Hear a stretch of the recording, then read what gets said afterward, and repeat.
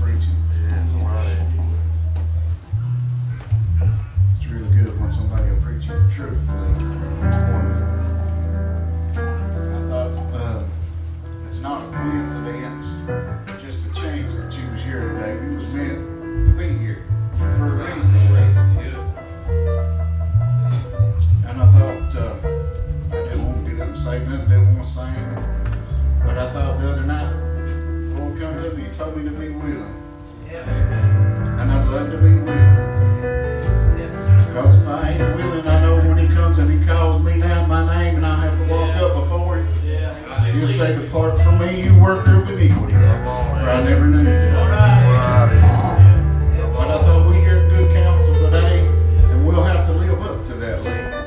We'll have to live up to that. I love the Lord and I thank Him with every fiber of my being. Right here today. I love Him with everything in me.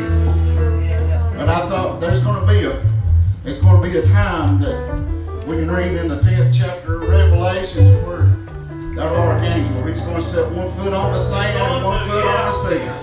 And he's going to say there'll be time no more. And I thought when he does that, it's over with, Calvary.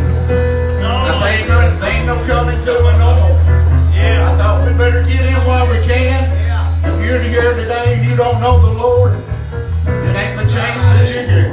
I thought you better come to this altar and you better give it all to Him. You can't leave not one little part, Steve, because that'll make you most miserable. But I thought if you'll give everything,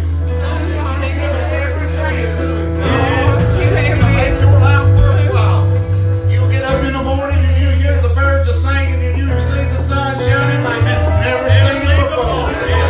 But I thought if you don't, you'll be most miserable. And one of these days you'll lift your eyes in hell just like the rich man.